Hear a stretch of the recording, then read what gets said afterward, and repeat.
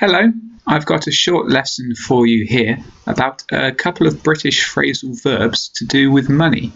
They're very common and useful if you're in the UK or speaking to British people.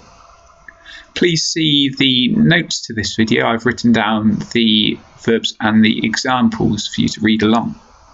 Chip in is the first one. Chip in.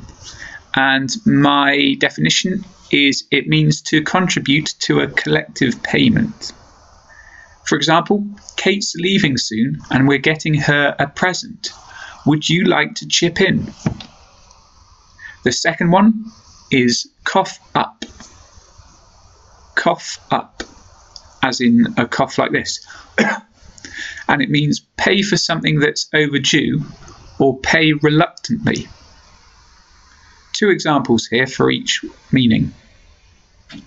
He's owed me that cash for weeks. It's about time he coughed up.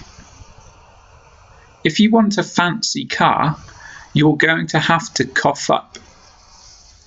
I hope that those verbs and examples were interesting for you. Thank you for watching. Take care for now.